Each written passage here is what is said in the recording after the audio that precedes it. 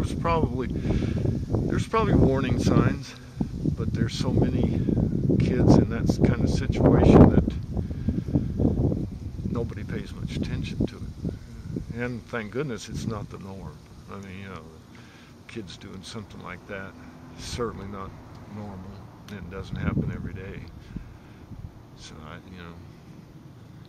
was this more a plan or a spur of the moment thing, do you think? This, as far as the Lillelid is concerned, it was a crime of opportunity.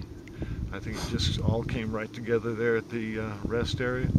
They saw the van, and the people that wanted to kill somebody, that was their intention.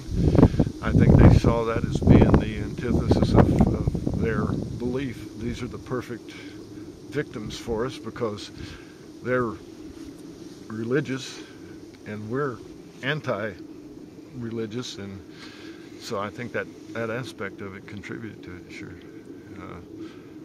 It's hard to believe, but it all came together right there, just perfect. I mean, all the Lillelids had to do was be 10 minutes earlier, 10 minutes later, or go on by, and they wouldn't have been victims, and who knows who else might have been, but they wouldn't have been.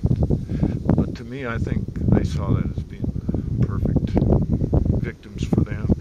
Plus, they get this big van, to drive in.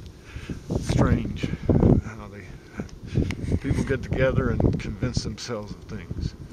And I think in this case, Natasha Cornett does deserve the title leader. She was the leader of that pack, and without her, I doubt any of that would happen.